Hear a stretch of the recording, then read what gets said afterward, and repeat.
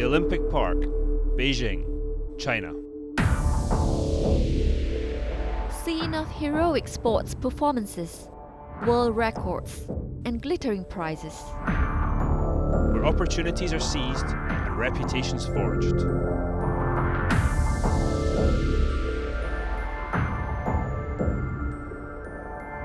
For Formula E, its moment is here, and history beckons.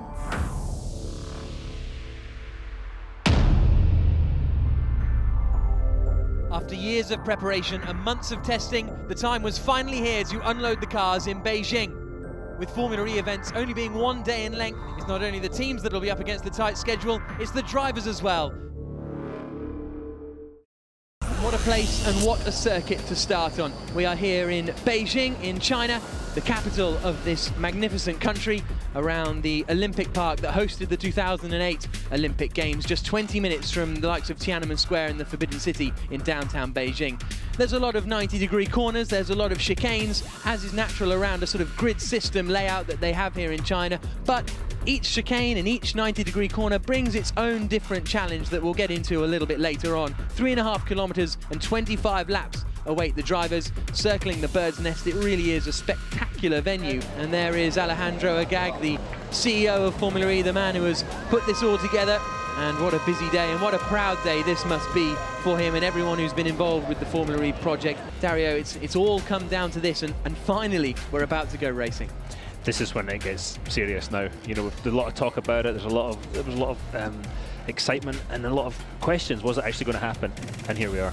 The lights are coming on, and for the first time, we go green in Beijing, and it's a very good start from Nico Prost by the looks of things. The app drivers are coming with him on the way down towards the first corner, but it's Prost who holds the lead into turn number 1. Around the outside goes Nick Heidfeld. He's got past Karun Chandler because they flash past the exit of the first corner, and then up towards the left-hander of turn 2. Frank Montani makes a move on his teammate Charles Pic, and Pic's going into the wall almost. Not quite. A bit of contact in the middle of the pack. Bruno Senna's out of the race. His front left tyre has come off as they make their way now up towards the first chicane, but a good start from Nico Prost. He holds the lead. The two Andretti cars almost coming together, and it looks as though Bruno Senna is going to be out with that broken front left as they wind their way now up towards turn 6, halfway around the opening lap pretty much, and Prost has done a good job to get away. And there is Bruno Senna out of the race, and what a shame for him. He had troubles in qualifying, which meant he couldn't set a lap time, and now he is out on the opening lap.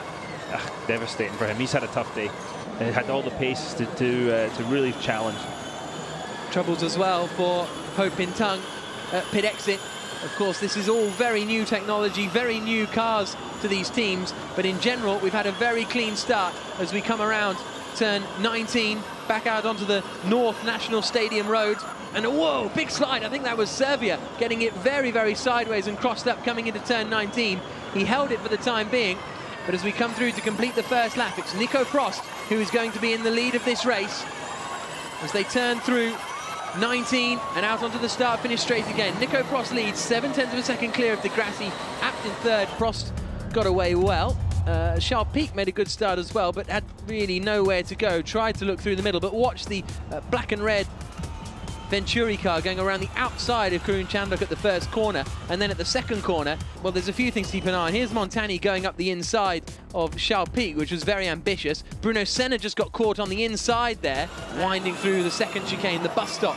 And Montani is right up behind Jaime Alguersuari. They're all so close to one another, aren't they? So we're on board with Sam Bird, and that is Montani trying to get past Alguersuari going into the Hueyong chicane. And now he's going to look to the outside, to the inside, but Alguersuari's covering his line, and Montani goes to the inside, locks up and gets past, and that's going to allow Sam Bird to get through as well on the exit of 19, going side by side with his teammate down towards the left-hand hairpin, and Alguersuari will have to yield this position surely.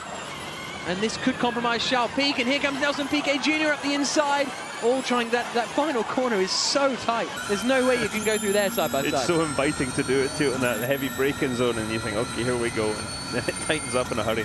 It's good racing right now. Nico Prost has a second advantage. Here's Serbia going past Nelson Piquet Jr. into the first corner. Takuma Sato is involved as well. So that's Serbia taking 10th place away from the Brazilian. Piquet Jr. holds his nose on the inside. That could give Takuma Sato the advantage because he took more speed through that second corner as they come out onto Tianjin West Road. down towards the chicane, and Sato follows through then. And so Sato now takes 11th, Servi is in 10th, Nelson Piquet goes from 10th to 12th in the space of 2 corners, but it's still Prost leading the way, only a second ahead of Lucas Di Grassi in 2nd place. 3rd place, a further 1.6 seconds back, is Daniel Abt. There you can see the standings down at the bottom. And there you can see that's the percentage of battery remaining. So we saw in the early stages they had 85%, they're now down to 63%. And when obviously you get approaching 0%, that's when you want to come in and change your car. So we can see who's used more battery than others.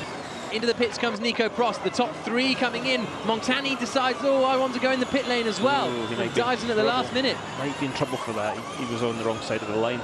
So that means Sam Bird moves into the lead of the race as the pit stops begin. It's about to get busy in there. At the halfway point in the race, Sam Bird now is out in the lead. So now it's all about, well, it's a minimum pit stop time, but also they need to be careful about unsafe releases as well. That's going to be the thing. There'll be a man with a stopwatch there, you can see on the left-hand side. He'll tell them when is the appropriate time to leave the pits, but if there's cars coming, then they need to be careful. No, absolutely. And the guys have got this time now. They know how long it takes them to drive down there. They're obviously timing the whole the pit stop, the car changes at work, and but a car coming out from a competitor at the wrong time could really mess things up for you here. There's Nico Prost getting strapped in. He was in the lead of the race with Di Grassi behind and Daniel Abt in 3rd position. That was the order. Now we've got Bird and Peak out there. There's Frank Montani getting strapped into his 2nd machine. Out of the pits there. I think that was Nico Prost. As we look at the pit lane exit, is Prost still out in with the advantage? Into the pits comes Catherine Legg. Here now is Prost. Nico Prost. He's got Nick Heidfeld behind him, and the Abt guys are coming out behind. So that's Lucas Di Grassi coming out just behind Nick Heidfeld. Then it's going to be Frank Montani. Sam Bird is in the lead of the race. And is this going to be a different strategy, just 1 lap different perhaps to get a full power lap in on your in-lap? That's going to be very, very interesting to see. He's pushing like hell, but here's the thing now, if you pull out of your pit stop and then you slow down to do the minimum time and hold the rest of the field up, you've gained an advantage. Interesting. That's a very good point actually, and that might be why the Venturi car was going a little slow in the hands of Nick Heidfeld, just trying to gain that track position as the cars filter their way out of the pit lane.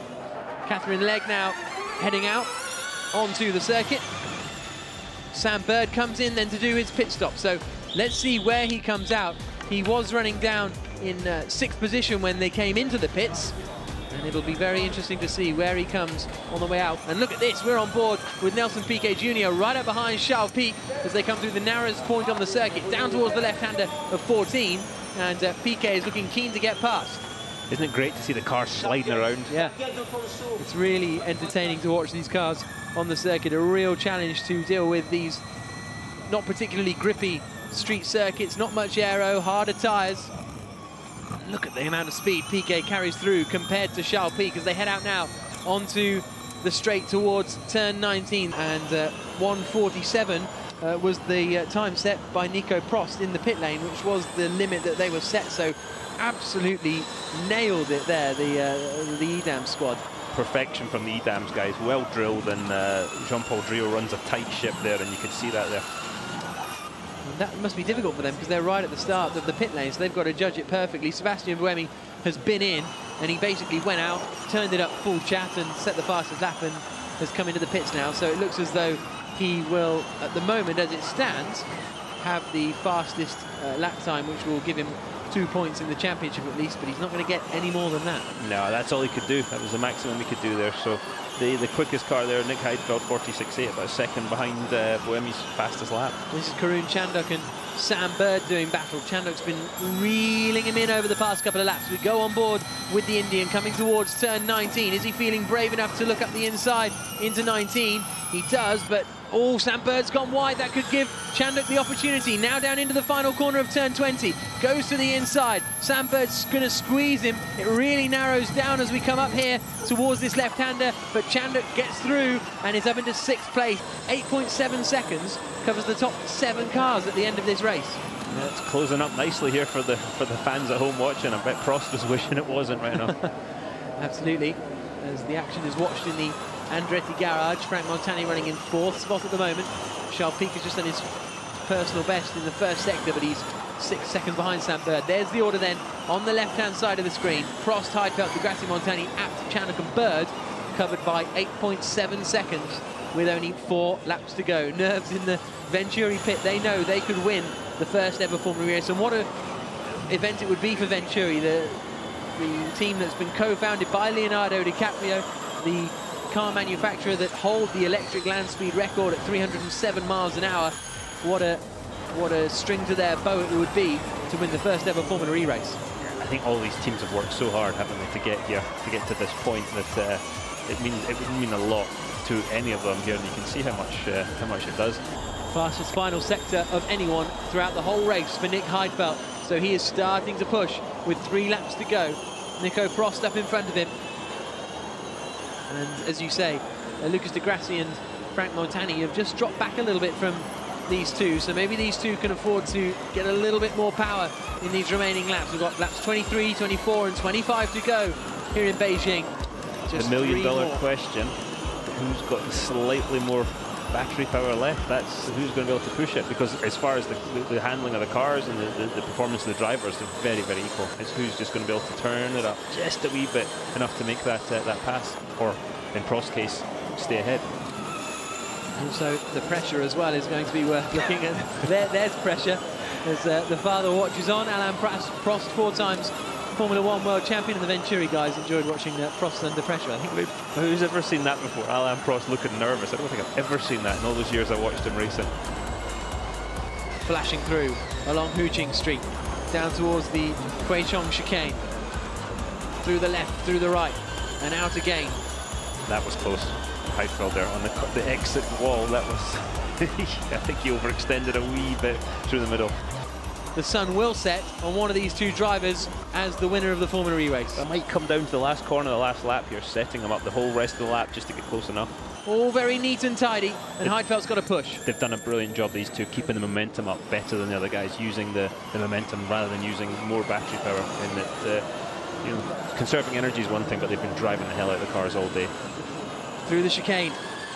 2 more corners to go now in the FIA Formula E race here in Beijing. There's still just 0.6 of a second between first and second, but it looks as though Nico Prost may just have enough. He comes through turn 19, 1 turn to go. Heidfeld's closing in as they come towards the final corner at turn 20. Is Heidfeld going to fancy a look into the last corner of the race? Heidfeld goes to the inside line and they make contact and they're both off. And that's an accident for Nick Heidfeld. He has gone off the circuit. The 2 of them come together in the final corner, which means Lucas Di Grassi is going to take victory in the FIA Formula E race here in Beijing. A dramatic, dramatic end to the race as Nick Heidfeld is pitched into the air after contact with Nico Prost. The Venturi team watching on, and what a dramatic end as the cars come across the line. But a shake of the head from Alain Prost. There is Nico Prost out of the car.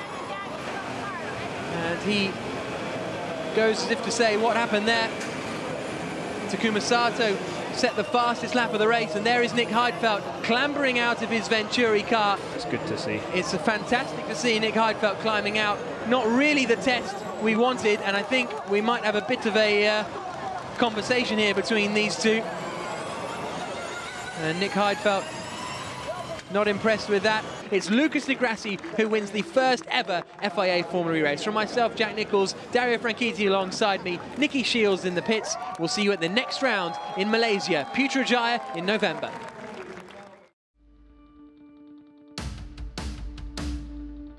When the lightning strikes, let's stand together. When the moment comes, let's stand as one. Let's stand together. Let's stand together. Let's stand together.